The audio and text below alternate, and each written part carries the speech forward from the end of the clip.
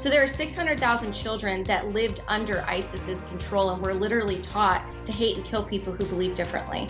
And so if left to themselves, these children would become the next generation of ISIS, the next iteration of terrorism in the world.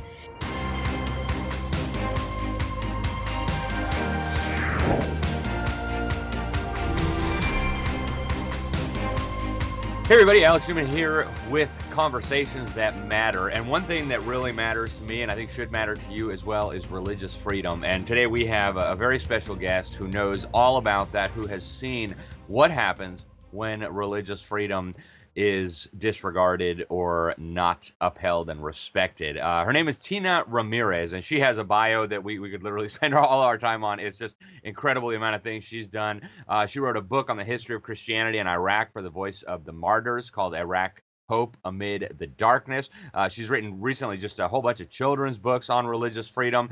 She runs an incredible organization, Hardwired Global, dedicated to promoting religious freedom, not just in the United States, but around the world. She's been everywhere. She's testified in Congress, at the UN, at the African Union, as she's heading to Iraq and Sudan. And I mean, she's just all over the place. She's also edited an encyclopedia of human rights in the United States. She's got sections on religious freedom. We could go on and on. She has just done so much. She also worked with the U.S. Commission on International Religious Freedom. That's a U.S. body that works to improve and promote religious freedom around the world. She's been a foreign policy advisor, members of Congress, and now she actually helped to start the bipartisan Congressional International Religious Freedom Caucus, and now she is running for Congress, hoping to join the fun up there. Tina, thank you so much for being with us, and let's start off with Christianity in Iraq. How did Christianity survive for 2,000 years in Iraq, especially over the last maybe 1,000 years when things might have become a little more hostile? And what lessons are there for religious freedom and for Christians there? Well, they survived really by just living their faith every day. I mean, it's so amazing. And anyone that wants to learn more can definitely email me at tina@tinaramirez.com, and I'd love to send them the book. And it's just a small little book that I got to write for Voice of the Martyrs when I was pregnant with my daughter, and the genocide was unfolding in Iraq. And so I went over there to see how we could help through my organization, but then also to do the research. And what I found was just these Christian communities in Iraq, through their faith, have lived for 2,000 years through literally a genocide every decade or century for the last 2,000 years. It's remarkable. It's remarkable that they've survived. But there's this one story I remember of I think it was like in the 300s or 400s, where the entire Christian community, like over 150,000 people, were just wiped out and murdered by actually the Zoroastrians at the time.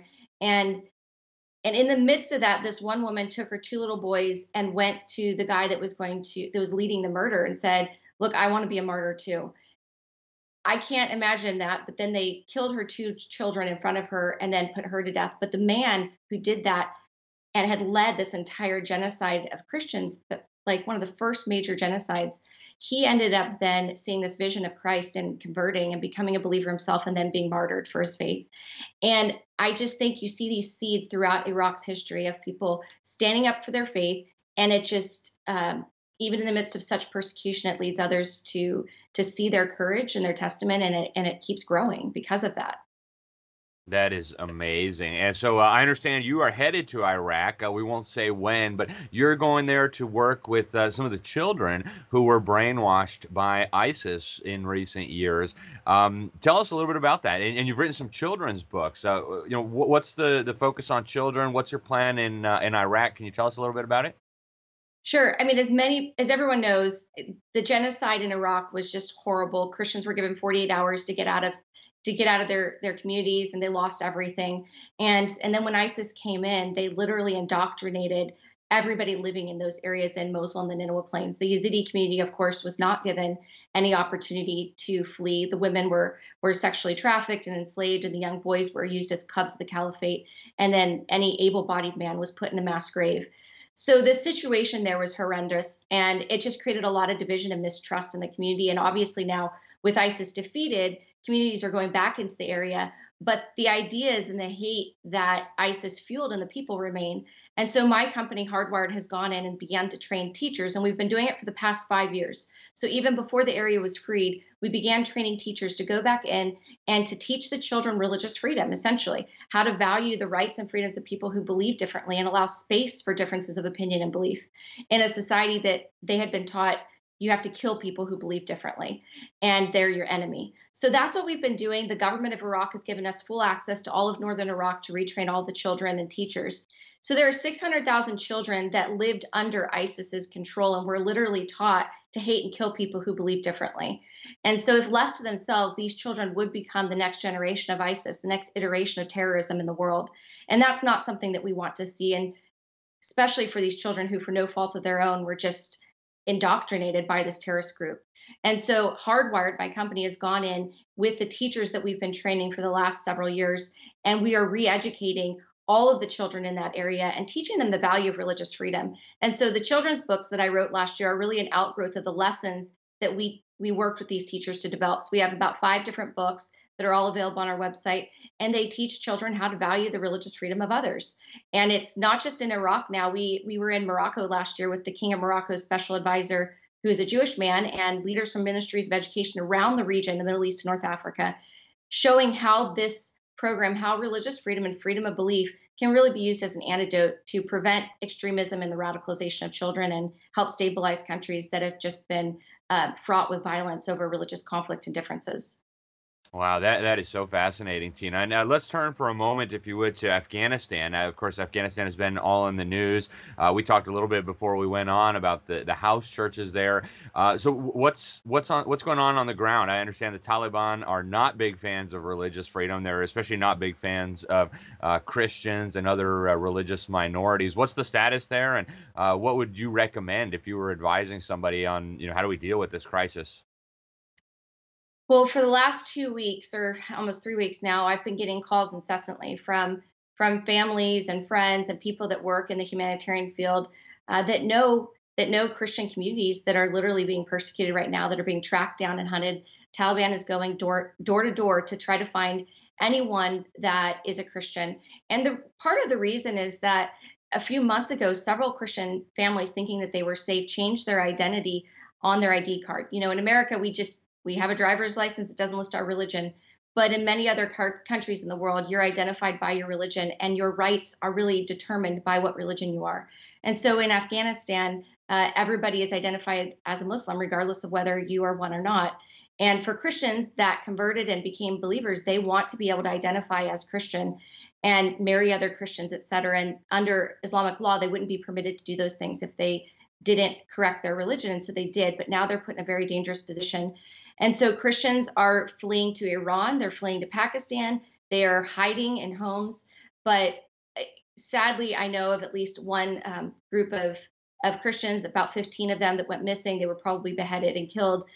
We know from pre-Taliban, from pre-9/11, that they were stoning women in the streets. The Taliban's already gone around raping and forcing young children to marry Taliban soldiers. So the situation there is very grave, and it's an absolute disaster that the United States has left it in. It's far worse than it was even before 9/11, which says a lot. Yeah. Oh my goodness, it's just hard to imagine. You're also working in Sudan. My understanding, I'm not an expert or anything close to it on Sudan, but I do understand that the Christians in the Nuba Mountains have been persecuted just relentlessly for so many years. They finally split the country in two, but you're heading over there pretty soon. What's going on over there, and why should Americans care? Well, when I was in college, Sudan was the first country I began to learn about, with just the persecution of Christians, and becoming very interested in, wow, if these people, and there were 2 million Christians that were killed during the civil conflict, or over 2 million, if they can stand for their faith in the midst of such persecution, how can we not do it here? And so it really motivated me to stand in defense of people who were being persecuted for their freedom around the world. And so I've worked actively in Sudan for many years now. We were involved in helping to implement or to train a group of Christian and Muslim leaders to write a provision on religious freedom for the new constitution. That was post secession of the South. That was in 2012. But now they actually have an opportunity in Khartoum to have religious freedom in their constitution. And it's remarkable that that they've come to this point because for just decades they have been one of the most persecuted groups in the world, with literally their own president dropping bombs on churches and homes of Christians. I mean, it's something you can't even imagine. But in South Sudan, in the government of South Sudan, which seceded in 2011, the country is really struggling to develop its own country and constitution. They ended up in civil conflict. Of course, Omar al-Bashir in the north really instigated a lot of that, but they've never had an opportunity to really build their own government and civil society. And so now it's a lot of work, but I will be there helping train parliamentarians. We actually start this week with our training for parliamentarians, and we're working with them to help them understand what their rights are, how to articulate their rights, how to have agency in the country, and then how to teach their constituents their rights so that they know how to engage in the political process and really ensure freedom for future generations. So this is a country with an 80% illiteracy rate. So there's a lot of work to be done to really teach the people what their rights are and how to create a culture that respects them so that long term they don't end up in another civil conflict. Wow. And last country in our tour around the world, real quick, I want to talk about China. We have, it seems like, very powerful forces and individuals in the United States that want to whitewash what's going on there, including, unnamed sports stars and things like this. What's the reality in China? They're being presented as this new leader of the world, and now they're a respectable entity in the United Nations. How do they deal with religious freedom? What's your understanding of what's going on over there? I mean, anyone that's followed China understands that China is not an equal in any respect, whether you're on the liberal spectrum and you want to look at environmental rights, or the conservative spectrum and you want to look at religious freedom. They are an equal opportunity oppressor for everyone. Yeah.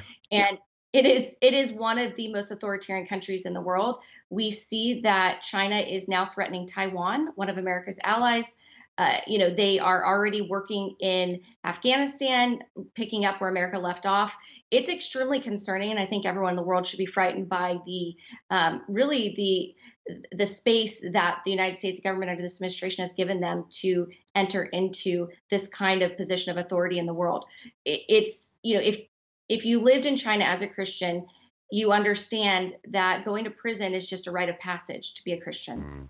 And so when you think about it that way, you understand that, the church in China is probably larger than the church in America and most other countries. I mean, it's enormous, but it's underground, it's persecuted. They are constantly sent to re-education camps where, in the midst of extremely severe persecution, they stand their faith because they know that that's the only hope for their future. It's not in these radical atheist ideas that the Chinese government wants to put on them. But they do suffer. A good friend of mine, Bob Fu, has even been attacked by the Chinese government here in America.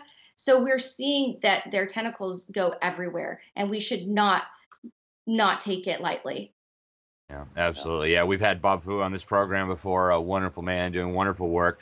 Tina, I want to turn to the United States now. I think there are a lot of people who are concerned about the direction things are going in. At least I personally, and I think others, perceive growing intolerance of just historic Christian beliefs and doctrines, including by government agencies. I mean, this thing that we saw out of Colorado over and over again. Are you concerned about the direction the United States is moving in? And what advice or recommendation or warnings would you have for the American people and for policymakers here? So I'm extremely concerned. And one of the things that I'm most concerned about really is in the past year we saw them shut down churches and treat and every religious community, and essentially treat religious communities and religious worship as no different than needing to go and be actually worse than trying to go to the grocery store or the liquor store, because they were treated better than religious institutions. And it's in a time of crisis that people need their faith most. For my entire career, really, and since I was a child, my passion for religious freedom came from the fact that my dad had converted to a different religion, and we ended up in these intense theological debates as a child. So from the time I was 11 all through college, and it taught me that I have a right to believe what I believe, and he has a right to believe what he believes. And it doesn't make us enemies. We can believe differently, and we can have space for one another. We can vibrantly have conversations and discussions. But that space has been lost in America today. And I'm extremely concerned that as someone who has fought for the right for people of all beliefs all over the world to believe and to think differently and have this public forum where freedom of conscience and belief is protected, to now see that space really come under threat here in America, it's extremely concerning. And not just through COVID, but we've seen in the past few months with just the attacks on social media, the social hostility and bullying that we see, and even in our public schools, this forced indoctrination of kids and radical ideas that are really rooted in Marxism, which I fought against in these authoritarian regimes all over the world. To see that in our country right now is extremely concerning, and that's really what motivated me the last year to decide to run for Congress here in Virginia. So That's awesome, Tina. Well, we appreciate you getting involved and speaking out. How do people find you? How do people support you? How do people read your books? What's the best way for people to track you down on the internet? yeah, well, the best thing to do is either go to tina@tinaramirez.com or to email me at www.tinaramirez.com or to email me at that address. And you can reach me that way. But I'd love to share more with you about the books. I have copies of Iraq, so if anyone wants one to just be encouraged, especially in light of what's happening in Afghanistan right now, please reach out. The children's books that we wrote, we are actually working to distribute in public schools across the United States now to really instill this value of freedom for all people here, and human dignity, because that's, in light of the Marxism that's going on in our schools, something that we need to reinforce. And as a parent, I'm a single parent. I just believe it's very important for us to be involved in our local schools and in our communities to just push back against, what we see happening. Excellent. Well, Tina, thank you so much for being with us. Thank you for sharing your incredible insight and perspective on this. Folks, you heard it. Go check out her website and try to get a copy of those books. I mean, this subject is so important. And for decades, it was easy to pretend like that didn't affect us here in America. Well, we can't pretend that anymore, folks. Times are changing. Tina, thank you for being on. Folks, thank you for watching. I'm Alex Newman. This is Conversations That Matter for the New American. God bless you all, and we'll see you soon.